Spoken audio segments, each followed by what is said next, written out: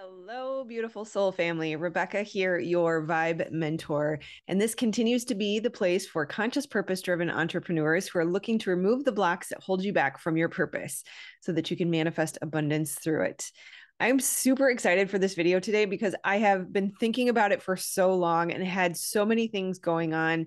And it just never became the top priority. And when I sat down for guidance today on what to talk about, this was the theme. So super, super excited. Emotions. Let's talk about emotions. And it's not going to be your typical average video around how to process and release emotions. We've talked about that. I've got plenty of videos on that. There's plenty on YouTube if you need guidance around that. Certainly that's what I do in coaching, but I really want to dig into the purpose of emotion and why our entire existence here on earth is about emotion.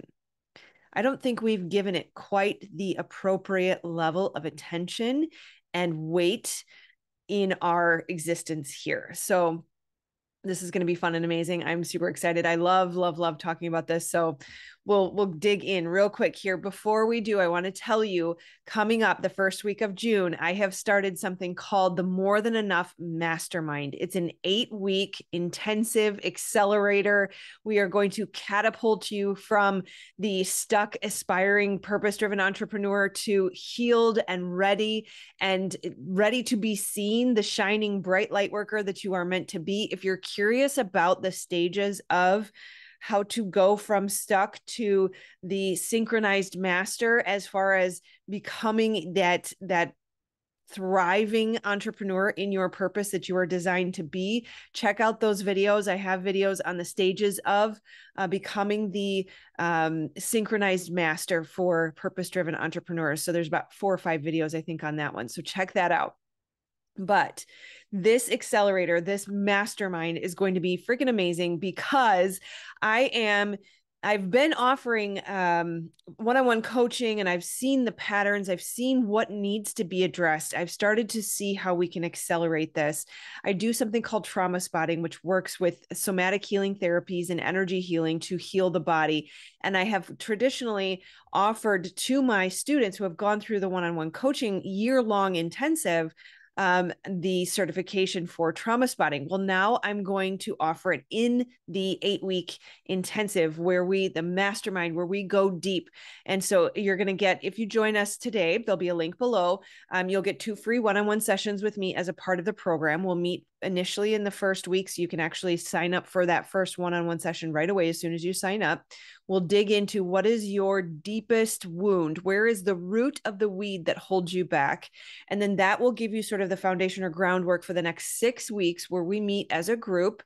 I will teach you how to do trauma spotting. I will do a demo with 1 volunteer each week, and then we'll break out into groups where you and your partner also give each other trauma spotting sessions. And so you'll be able to work directly on your issue that's specific to you and relative to the topic of the week. We'll do that for 6 weeks. And then we'll do a wrap-up week with additional one-on-ones to sort of wrap everything up, so I can make sure that we really extracted the root of your weed that holds you back so that you can catapult yourself into your purpose. And I'm so, so excited because this allows us not only to condense what used to take a year into 8 weeks, but also to teach this modality because it works, because everyone on earth, their purpose is my purpose. I need to be able to do this at a mass scale. I need you all. We're all meant to do this together. No man is an island. No man can do this alone. So I'm really, really excited to teach you guys how to do this. It's going to be amazing. Join us. The link is below. So emotions are a big piece of this, right? Emotions are what get stuck in us. So when we experience a traumatic situation in childhood, or a toxic relationship of any kind throughout any point of your life, the emotions get stuck in the body. We also live in a society where they have taught us that emotions are bad, right? Especially the men. I feel so passionately about helping men, especially because to be the ultimate highest potential, to be the best man you can be, understanding and working with your emotions are critically important. And that doesn't mean be soft. It doesn't mean be feminine. It doesn't mean, although you have a balance of masculine and feminine, not trying to feminize men at all. We collectively need men to be able to work with their emotions, because when we suppress emotion, we suppress our power. And it doesn't mean emoting. There's a difference between understanding and utilizing your emotion versus breaking down and spilling your emotions everywhere irresponsibly. There's a difference, right?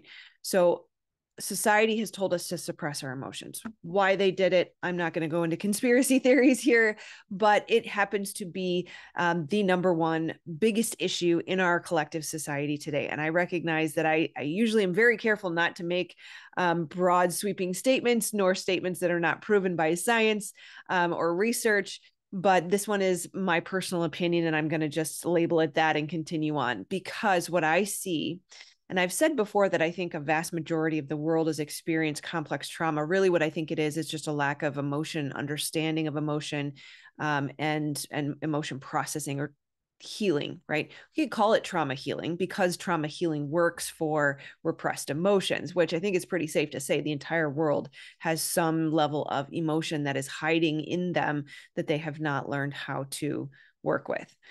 So, what is an emotion? This is a really important conversation or delineation that we need to establish before we have this conversation. An emotion is different than a feeling. You cannot always trust your feelings. You can trust your emotions.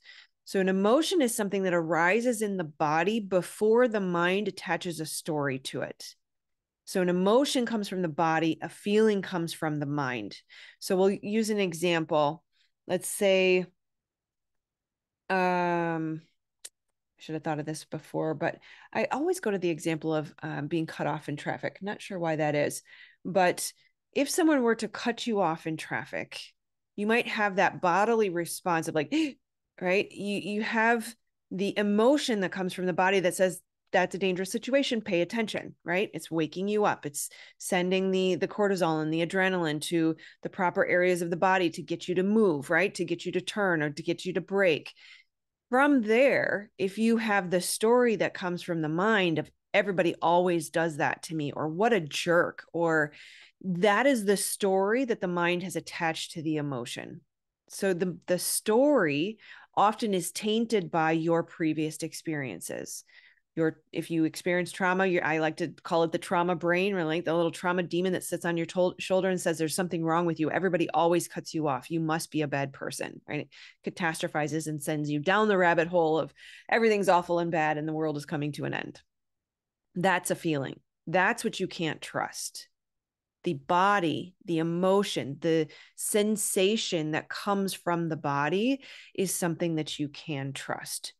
Trust your body. I have done many videos on this. Go ahead and search it, but I will speak to it a little bit here. Your body is your best friend. This is another sort of program from society right now, is that our body is not our friend. Our body is not good enough if it doesn't look like the perfection that they put on the billboards, right? That oftentimes we disconnect or distract or try to get away from. It's called disassociation. We try to get away from the body because the body seems to be our source of pain, but really the body is just trying to communicate to you to keep you safe. It's trying to help you. It's also important to remember that the breath of life courses through your body. The body is the temple that houses your soul. It's like the mother that nurtures and holds the little baby inside of you. God, source, creator, divine, universe, stardust is in your body. Your body is precious. Your body is trustworthy. Your body is your friend. Emotions are coming from the body. The body is often the first to know, or what we'll actually say the mind is often the last to know. Whether or not the body is the first is debatable. That's a topic for another day. But the body knows before the mind. And so that's what we want to notice here. The body is communicating through emotion to you. Emotion is your emotional guidance system, your EGS, right? Emotions can be trusted, right? Even the trauma response can be trusted. It's designed to save you, designed to help you, I don't want to say save you, designed to help you and keep you safe. right? Emotions are not good or bad. There are no bad emotions unless you hold on to them and they become toxic because you haven't released them. Emotions are not good or bad. They're just information. They are trying to tell you, turn left, turn right, do more of that, do less of that. If I get angry, it's a cover for pain, and it's designed to get me to move out of the situation that has caused the pain because it's not good for me. Anytime you are struggling with a decision and you don't know what to do, you can close your eyes and imagine yourself in the situation, option A, and then imagine yourself in situation, option B, and notice how it feels. Your body will tell you what feels good to you. And that has been sort of demonized. People are like, you can't follow your feelings, or if you only ever do what feels good, you'll never succeed. And we're talking about a very different thing here. People who are in the habit of binging Netflix and eating bags of potato chips while they do, they will say that feels good, but it doesn't. And we all know that, because if you sit on the couch all day and watch Netflix and binge, a series and eat a whole bag of Cheetos, I've done that. It doesn't feel good. It might be a delicious bite or two, but by the end of the day, you feel like crap. So this is being honest with yourself and being truthful, brutally honest with yourself, and say what really, really feels good, right? Not from an ego standpoint, but from an honest, heart-centered, body-grounded place, right? We are actually here to experience emotion. I am of the belief, I have received the guidance, and it resonates as absolute truth in my body. One of the primary reasons we are here is to experience emotion. Emotion is also our source of creation, that it is our frequency and our vibration. If you ever get the guidance like I do, use your magic, right? The numbers that I see, 888-333, 838, 338, 883, all the different combinations. It's telling me personally, that's one of my personal numbers. Use your magic. Learn how to use your creative abilities. Learn how to use your emotions. This is why it's so critically important. The number one rule on earth here in this lifetime is do no harm. That's why I love yoga. Do no harm. Our harming others is creating negative emotion, is creating more, well, I said negative, right? It's creating an emotion that will create something that is undesirable, right? There's a difference there. We don't want to cause others to create against their free will. And we do that when we hurt other people. We don't realize that when we hurt other people, there's a ripple effect. And we all experience the karma, the results of that ripple effect. And it is up to us then to clean up the mess, again, collectively, right? So emotions are our source of creation. Our creative power comes through our emotion. So I talk about this all the time. It's worth repeating. How the manifestation mechanism works is we choose beliefs, likely based on early childhood. From there come our thoughts. From our thoughts, our body is then flooded with the chemistry that creates the emotion, that creates the vibration, that creates the attraction point, right? So if I have a negative thought, I'm going to be flooded with stress hormones. I'm going to feel like crap, and I'm going to have a low vibration, and I'm going to have a low frequency, and I'm going to attract more of the same. The same happens for positive thoughts, right? I loved, my favorite statement lately was, I have the wealthiest sugar daddy in the entire universe, and he loves to take care of me. Life is delicious and amazing, and I'm so blessed to be here in this body. I love who I am. I love who I'm becoming. I'm so proud of who I am, and it's all because of my creator. Right? That creates such beautiful chemistry in my body, such a beautiful emotion, such a frequency that just keeps attracting more and more beautiful things. It just keeps getting better and better every day in every way. And the momentum that is gained, that is powerful. That's how we create heaven on earth. This is why I say no one is coming to save us. It is up to us to learn how to use our magic to make the world a better place, to make the world that we want to see. Be, what is it? The statement, be the change you want to see in the world. It's amazing how we can hear these things, but until we embody it, it doesn't quite click the way that it was originally intended, likely. Who am I to say that's the original intent? But that's what it works. That's what works for me here. So what happens when we repress emotions? It builds up. It takes up all of our energy to contain. It creates fatigue and exhaustion. We have nothing left to create something that we do desire. Notice if you are tired and fatigued, it is not because of the external environment. It's because of the thoughts and the emotions that are not aligned to truth that are causing you to feel like crap, to give you the emotion that says you're off track. Emotional guidance system, right? We are recreating more of the past. If we are not consciously creating with intention what we desire, we are recreating more of what we do not desire. And then, of course, that will attract to us more of the things we don't desire, because it's pointing to us to show us where we need to let go, where we need to clear out emotion, and where we need to heal. And it will gain momentum. So you will notice you can gain momentum either way, towards the desirable or the undesirable, towards the positive or towards the negative. And when we clear out, this is why trauma spotting is so critically important. You have to use somatic healing therapies. You have to be able to work with the body to clear out the body. The body is just so bogged down with all of these repressed emotions and limiting beliefs from all of the toxic relationships and experiences and inaccurate perceptions that we have chosen, right? The programming and the conditioning that is misaligned to truth.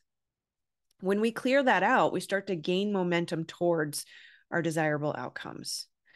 If we are repressing, it eventually will come out. The body can only handle so much. So then you're just exploding in irresponsible ways on different people in different situations. And it's not pretty. It clouds our judgment. Repressed emotion overcomplicates things. It causes us to feel like we need to be hypervigilant and we need to hustle and grind and hurry and rush. And it prevents stillness. And it keeps us from dropping into the heart, the generator of all emotion and creation is the heart. But it gets so closed down because it needs to protect itself. You're so afraid of being stabbed in the back because you have this belief that people are unsafe because you didn't heal that wound.